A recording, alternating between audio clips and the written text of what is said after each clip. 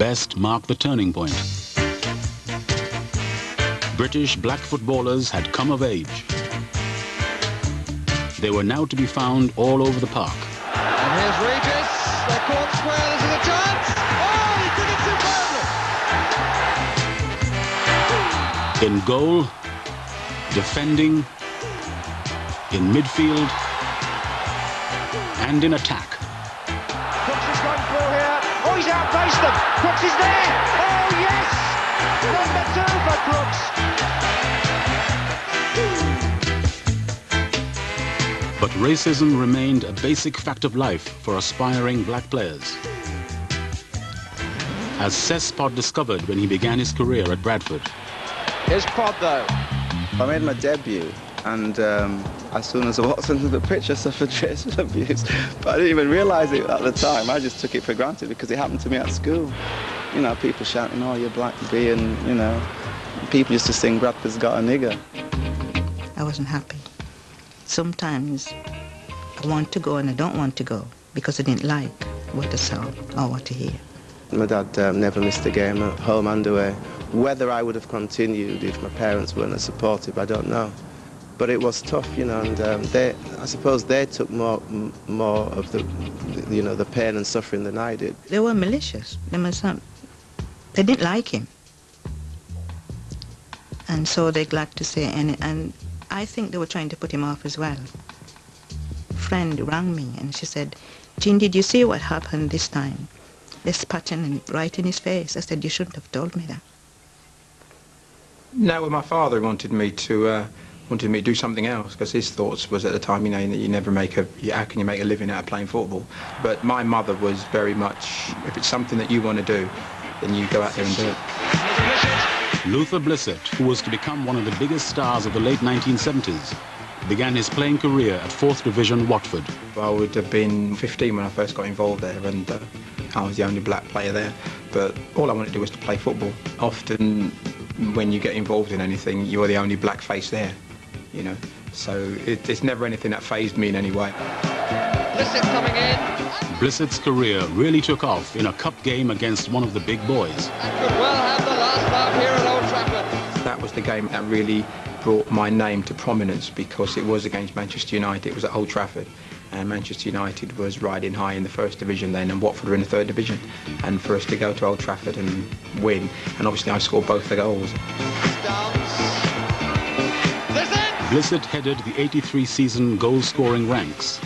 He earned the Golden Boot for his 33 goals and attracted the attention of one of football's stellar clubs. Graham Taylor said to me, they can talk to you if they put up £1 million. You know, he says, well, you know, and that should be the end of that, really, you know, because let's face it, who's going to want to pay £1 million for you? As he said, you know. But the mystery club came back with the asking price. You more or less laughed in his face, did you, when he mentioned AC Milan? Yeah, because moving from Watford was not really one of the things that ever crossed my mind. There was a rumour that AC's scout had meant to sign a different black English player, John Barnes, but had mistakenly bought Blissett instead. For Blissett, facing 60,000 fans of the Red and Black Brigade, the atmosphere at Milan was light years away from Vicarage Road, Watford. When this opportunity came around, it was one that I looked at and I thought, I've got to go, because they're man-to-man marks that will make me get better at what I do. Go and survive in that football, you know, then I'll be a better player for doing it. But in Milan, Blissett's Golden Boot became a lead balloon. The striker found goals very difficult to come by. And Italian fans even less forgiving than English ones. You're always going to get one or two here and there that are going to chant things at you, but initially when I went out there, didn't bother me because I couldn't understand most of it. With Blissett abroad, there was a need for another black role model in the English game. Has he got the poise? He has! What a magnificent goal by Cyril Regis. Ron Atkinson's West Brom was one of my favourite sides.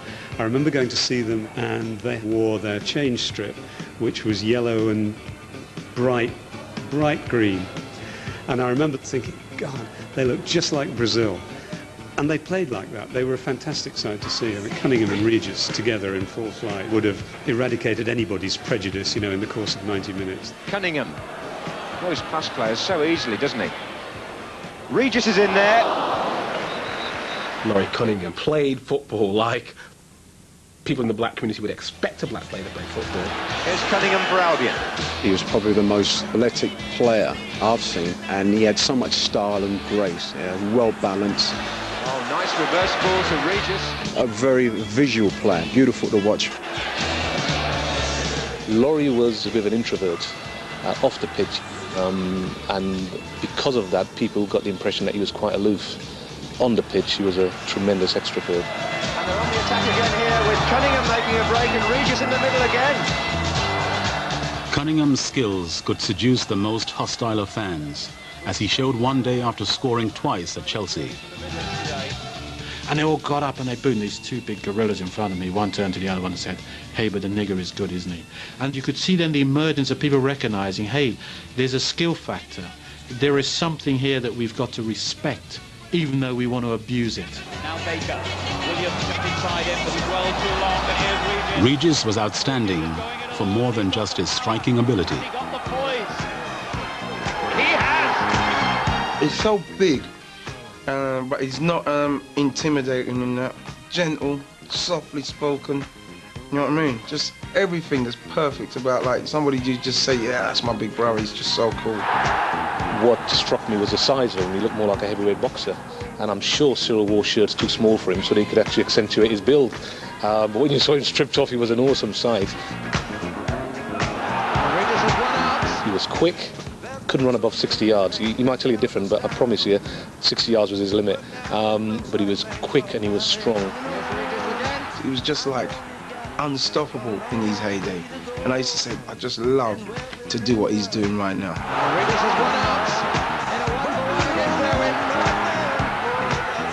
I started into a very, very good side. So the primary thing was that I produced. The team produced the goods in terms of playing well and scoring goals, and the affection rose from that, really. It was more than just affection that Regis produced in the West Bromwich crowd. It was adulation, and it was colourblind.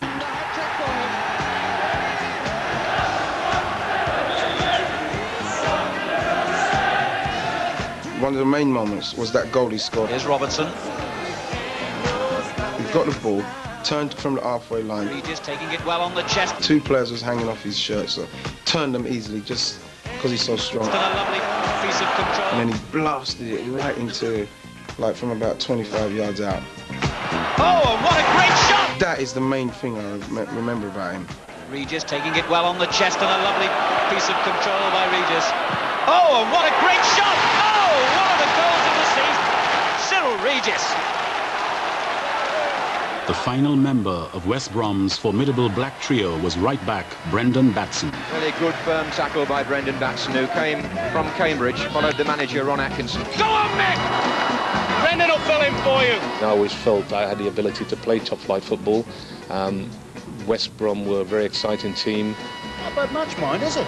Ron was playing very, very attractive football, as he did at Cambridge United, and as he did throughout his managerial career. In an Atkinson team, defenders didn't just defend. What a magnificent goal by Batson! Atkinson's watchword was entertainment. He brought a touch of glamour to the muddy Midlands.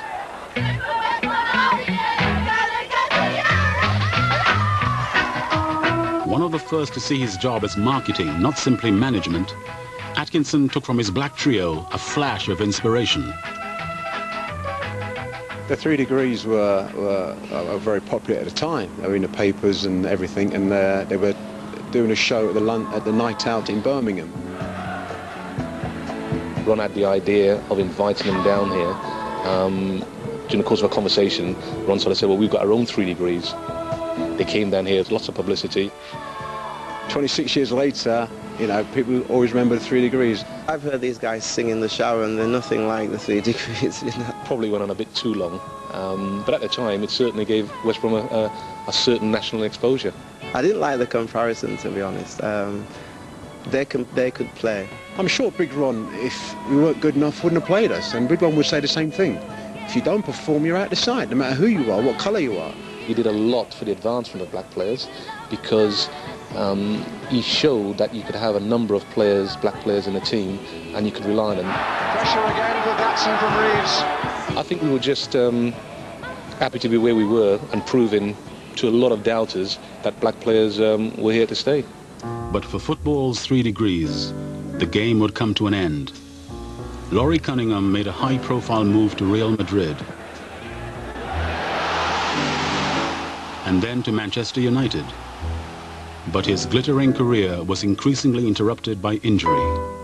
While in Spain searching for a new club, he was involved in a fatal car accident.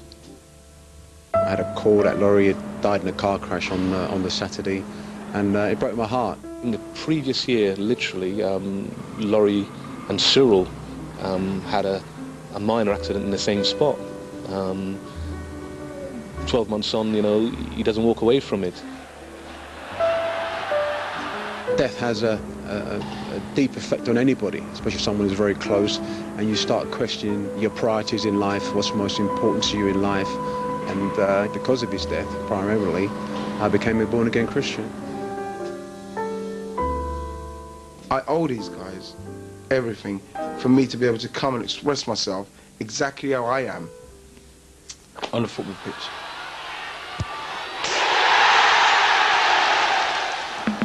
By the end of the 70s, black footballers were competing for the game's highest honors. Justin Fashanu, a former Barnardo's boy, was the first black player to win the coveted Goal of the Season award.